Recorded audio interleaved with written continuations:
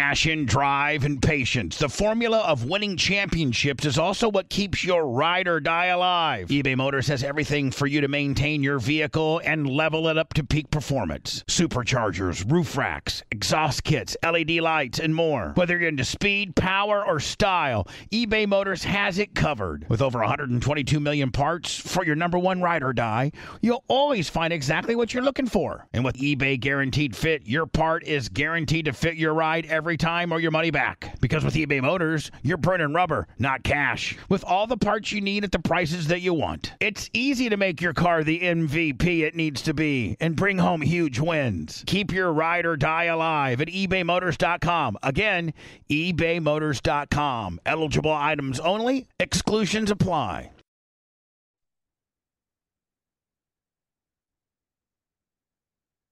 What up, guys? It's Seth Cush. Just listen, right now, just know I am not offended if you decide that you don't want to listen to this. It's very niche. It's very niche. I still don't know how the fuck to say that word, so I'm just going to say it both ways. Leave me alone. I wanted to break down Eminem's top 50 songs. I have been just heavily influenced by Eminem. Been listening to him since I was 16. I think he's the greatest rapper ever. I think he's only getting better at 51 with the last album that he put out just a couple of weeks ago. I have nobody to really talk to Eminem about. So I'm left to just, find random people on Twitter and, read their comments and know that there's people out there like me. But Rolling Stone, for some reason, well, I mean, obviously, to bring attention to their website, they put out Eminem's top 50 songs of all time. And I'm not going to go over it. I already did a podcast. I started one where I read all of their 50 songs, and it's just garbage. Okay, guys? I mean, I will give you the list if you are so inclined, if you want to check it out or you don't want to Google it. I'll show you the list, but it's so bad. And all the comments agreed about this list being so bad. Half the songs I've heard of every Eminem song, half the songs I haven't heard of at all. It's just the parameters for how they have shit on there is crazy. I mean, Kill Shot's not on there. There's just some stuff where, to me, I don't know who put it together. Maybe they were trying to be cool and go into Eminem's deep, deep catalog, but it was absolutely garbage. So I put together my top 50. It probably took me 20 minutes or so. I just wrote down all the songs I was looking on his albums, and then I went to go count to see how many I had, and I had exactly 50. So I don't expect you guys to agree with me, but I just wanted to give a kind of a better, I'm just going to say a more well-educated opinion on Eminem's best songs. Maybe some of these are just my personal favorites, but a lot of these, and look, I don't love every song on here. A lot of these are just, some of the pop hits that he had, but you got to put that shit on there. I'll explain my parameters, as I go along. Number 50, Houdini, the first single that Eminem just put out off his, first album. Or his last album, I should say. It's an amazing song. It caught on. He had the Megan Thee Stallion line. Everybody, caught wind of that. He had an awesome music video. So I'm putting Houdini there, and that could keep climbing, and that could get into, top 25 one day. I got Lyrical Lemonade Doomsday Part 2. It's a Cole Bennett project. It's Eminem pretty much just rapping shit about Benzino for about 1 minute and 45 seconds. So that's strong. I would check that guy out. 3 a.m. in the morning with the keys in the door, bodies laying all over the floor. I think this was during Eminem's period where people really weren't listening. And I think this was on maybe Relapse or Refill. So I got 3 a.m. 47, I've got The Adventures of Moon Man and Slim. That's a Kid Cudi Eminem project. That was actually the only song they put out probably about 4 or 5 years ago. But I'm a huge Kid Cudi guy, and Kid Cudi and Eminem together definitely deserves to be on a list. I've got Old Time Sake on here featuring Dr. Dre. I think that was on Refill. Anything with Dr. Dre and Eminem, I'm gonna put on the list. Even if it's a Dr. Dre song, Dr. Dre and Eminem together are just they come as a package deal. So I've got a lot of maybe Dr. Dre songs, and I got a lot of Eminem and Dr. Dre songs. So I got Old Time Sake featuring Dr. Dre, Criminal, one of my favorite songs. The skit in there is amazing when he ends up shooting that banker and says, thank you. I got All Hell Breaks Loose featuring Dr. Dre, Nat, White America off the Eminem show. I think everybody knows that. White America. If you go back and listen to those lyrics, pretty pertinent to actually what we're going through today. Fuel. Fuel is off his new album featuring JID, I believe is how you say it. This kid's really good, and Eminem goes off on that song. Fuel really, really stands out, and I'm not going to leave out any of his new shit because You can already tell what's going to be legendary. And then number 40 is Not Alike. If you remember, Not Alike is the song off Kamikaze that Eminem did with Royce da 5'9", where they went in on Machine Gun Kelly. I think that was the first time that kind of started everything and got the whole beef going and all that before Eminem had to end MJK or Machine Gun Kelly's career. We'll get to that in a little bit. So those are the first 10. 39, I got Rock Bottom off his first album. I got Say What You Say, which is featuring Dr. Dre. Won't back down. You know I won't back down. 37 featuring Pink, Won't Back Down. 36, I'm Back. I believe this is one goes, that's why they call me Slim Shady. I'm back. I'm back. I've got Fight Music by D12 at 35. Don't forget about D12, the Dirty Dozen. Sing for the Moment at 34. Bad Meets Evil with Royce da 5'9". That's the project Eminem did with Royce da 5'9". They were called Bad Meets Evil. This one was actually on M's first album. The song was called Bad Meets Evil, and they ended up forming a duo, a group called Bad Meets Evil. Great story. 32 is Kill You. 31 is My Fault. And number 30, Cleaning Out My Closet. I don't even think the Rolling Stone one had Sing for the Moment on there, or Cleaning Out My Closet. There was something that was missing. All right, now on this one, I've got kind of a grouping of Haley songs. I know he's dedicated a lot of songs and written songs just for Haley. So I put those all together because there's no real separating any of them. I've got, I said number 30 is Cleaning Out My Closet. 29's My Dad's Gone Crazy, which is a great song. If you have not heard it, little baby Haley's on that, adding, and I think she gets writer's credits. So I think that's some extra money, not that she needs it, but good job for Eminem giving her writing credits when she was like 8 years old. So I got My Dad's Gone Crazy, Temporary, which is on the new album. Temporary is a song written from Eminem's dad, and he's like giving advice to Haley on how to move on without him. It's pretty emotional shit. And then I've got Mockingbird at 27. We're picking this back up with The Way I Am whatever you say I am. Love the Way You Lie featuring Rihanna. Not my favorite song, not Marshall's best lyrical work, but I mean, that's a song that we played on the radio a shitload. I'm putting that back to back with Monster. I'm friends with the monsters under my bed. That's also with Rihanna. I'm putting that in there. Those back to back. I don't even like those songs, but I have to be fair. I mean, a hit's a hit, so we're putting it in there. 23, baby. Now we're getting good. I'm gonna get some water here so I can stretch this out. Hold on. Let's go. 23. Till I Collapse. Featuring Nate Dogg. Till I Collapse, I'm still in these raps. As long as you feel it, to the way they're not killing it. Definitely, I think everybody would agree. That's one of the best. You cannot forget about Nate Dogg. Nate Dogg gave him a legendary hook, R.I.P., but you got to put that in there. 23. Just Don't Give a Fuck off of Slim Shady's first album. If you know, you know. Now, here's something.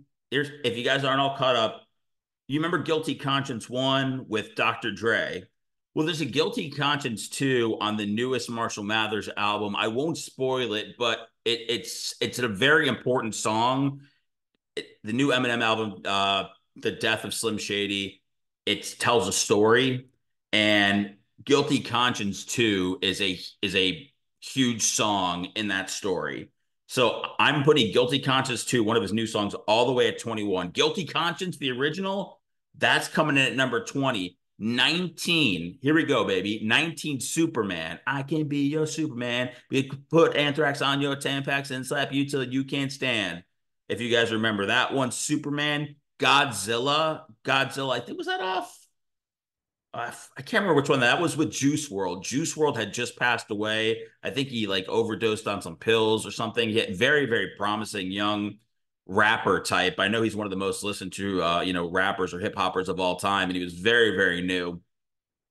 I love a great deal just as much as the next guy, but I'm not going to crawl through a bed of hot coals or go out of my way just to save a few bucks. And if I am, man, it's got to be easy. No hoops, no BS. So when Mint Mobile says it's easy to get wireless for $15 a month with the purchase of a 3-month plan, I'm going to call them out on it. Turns out, It's really that easy. It's that easy to get wireless for $15 a month. The longest part of the process was the time I spent on hold waiting to break up with my old provider. That's a nightmare. Wish everything was as easy as Mint. All plans come with high-speed data and unlimited talk-to-text delivered on the nation's largest 5G network. You can use your own phone with any Mint Mobile plan and bring your old phone number with you, along with all of your existing contacts. To get this new customer offer with your 3-month premium wireless plan for only $15 a month, you must go to mintmobile.com/Bubba. That's mintmobile.com/BUBBA. Cut your wireless bill to $15 a month at mintmobile.com/Bubba. $45 upfront payment required, equivalent to $15 a month. New customers on first 3-month plan only. Speed slower on 40 gigabytes on unlimited plans. Additional taxes, fees, and restrictions apply. See Mint Mobile for details. So that is Godzilla with Juice WRLD.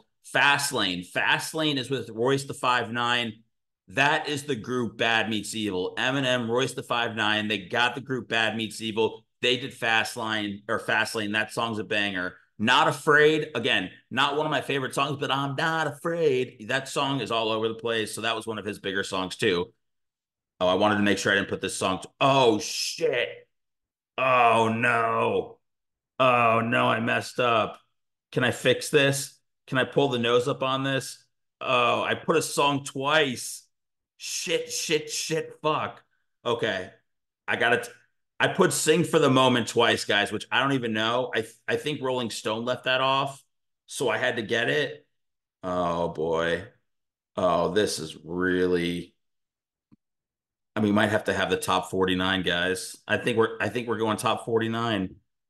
Fuck. I fucked up. I thought he did so damn good. All right, we're going to kick this back up here. We're not going to let that slow us down here. No Love featuring Lil Wayne. That was nowhere on Rolling Stone's top fucking 50 list. Get the hell out of here. Two of the maybe the top 2 rappers of all time. Rolling Stone did not have this one. Unfucking believable. Forever. I know it's a Drake song, but Eminem had it on one of his albums. You've got Drake, Kanye, Lil Wayne, and then bringing up the end, hitting cleanup, the greatest of all time, Eminem comes in there. And I read about that song. Kanye talked about how he redid his verse 3 times because he felt so much pressure because Eminem was on it. Eminem makes a reference in one of his newer songs about who had the second best verse on Forever, talking about he did. So you gotta put that in there. I don't know how the fuck that got left out. What's the difference? Again, that's a Dr. Dre song. What's the difference between Me and You? And I think that's got Exhibit in it also from Pimp My Ride. That one is coming in at number 12. Purple Pills, guys. Come on. D12, Purple Pills. And then they made the radio version, Purple Hills. They left that out. Another one they left out, when Eminem finished Machine Gun Kelly's career with Kill Shot. I know it was released out of nowhere. It's a 4-minute dead on going against Machine Gun Kelly, Kells, whatever you want to call him. All of a sudden, Eminem kicked him right out of the hip hop genre into like emo rock or something like that. I mean, the man is with Megan Fox, so I mean, that's working out for him. But Eminem just totally knocked him out of the hip hop genre with Kill Shot. Number 9, Renegade featuring Jay-Z. Again, two of the greatest of all time get together. People talk about how Eminem chewed up Jay-Z, on that, how Eminem owned Jay-Z. To me, they both do a great job. And hearing those guys on a song together is mind-blowing. Renegade's one of those songs that people always talk about, because there's so much debate about who the better rapper was on that. Number 8, Rap God. Again, 6 minute, just fucking full on doing every type of rapping that he can do, every style, every rhyme scheme. He put that in there just to pretty much show that he is the GOAT. We've got The Real Slim Shady, one of the biggest songs of all time. I'm Slim Shady. Yes, I'm the real Shady. Number 6, Forgot About Dre. Again, a Dr. Dre song, but Eminem, I think Eminem made that song. I mean, you could just walk around going, Slim Shady, hotter than a set of twin babies, and a Mercedes Benz with the windows up, but the temp goes up to the mid 80s. Call them man ladies. Like, people have that fucking memorized. That is just classic Eminem. Number 5, I've got Without Me. I thought Without Me was a really, not one of my favorites, one of his, stronger singles. when he popped back out onto the scene with the Eminem show. So that's in there. I've got number 4 as Stan. Stan, not one of my favorite songs of all time, but I mean, how could you not put 5? I mean, we've got a whole culture of calling people stans. It just had way too much impact. And then did he do that with Elton John at the Grammys? I know that originally was like Dido, but did he do that song with Elton John I'm not sure, but Stan definitely in there. Here's one that's coming out of nowhere. This was off 50 Cent's album, his first album. You know, this was when Dre, Eminem, and 50 were all together, and they still are, but this is when they were all making music together. And Eminem just chewed this fucking shit up here. It's a great 50 Cent song. It's Patiently Waiting featuring Eminem. I've talked to just a few people on Twitter that, I talked to Marshall Mathers about. And again, we talked about that this could possibly be one of his greatest verses of all time. And that was on a, 50 Cent song. But again, I'm going to give Marshall Mathers the credit and just say those guys can share that because it is just, it's brilliant from him. Number 2, My Name Is. It was the first song that Eminem made with Dr. Dre 5 minutes after they met. It's a great story of, going over to Dr. Dre's studio, and all of a sudden Eminem just starts going, "Hi, my name is," over this beat. And Dr. Dre's like, "Holy shit." And I think they recorded the song that day. And number 1 of all time, which was like, I don't know, 10, 12, 15 on Rolling Stone's list, Lose Yourself. Could be Eminem's biggest song of all time, crossed over. I worked in alternative radio when that song came out, alternative rock. It's Fall Out Boy, it's Taking Back Sunday. And we were playing Lose Yourself.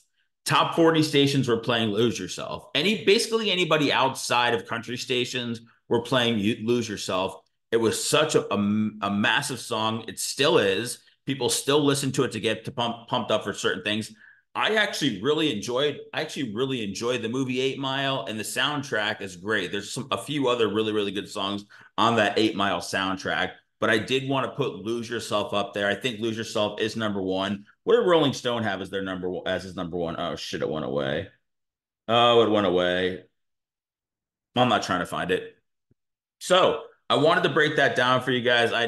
Thanks for the ones that actually stayed and listened to this. I'm passionate about Eminem. I know this is very niche or niche, so it was just something I wanted to do as a solo. And I was pretty proud of myself for ripping off 50 songs, slightly off the top of my head.